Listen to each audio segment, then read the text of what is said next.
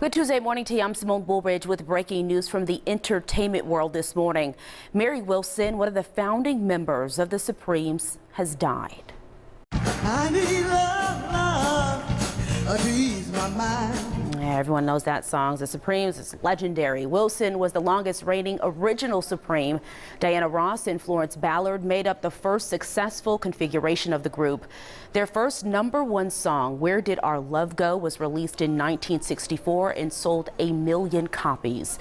Wilson's publicist said that she died in Las Vegas but did not say when, and no cause of death was given. Mary Wilson was 76 years old.